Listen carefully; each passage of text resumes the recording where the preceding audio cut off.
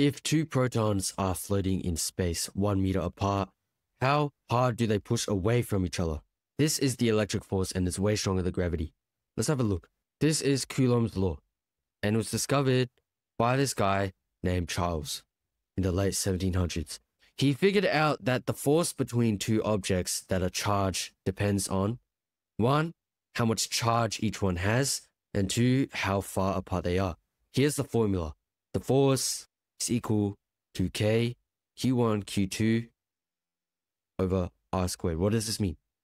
F is the magnitude of the electric force, how powerful it is. Q1 and Q2 are the two charges involved. R is the distance between them. And K is a special constant, just like how we have the gravitational constant or the heat constant.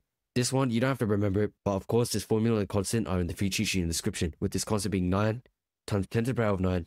And it's got a weird unit, Newton meter squared over C2. This is Coulomb's constant. You don't have to worry about it too much.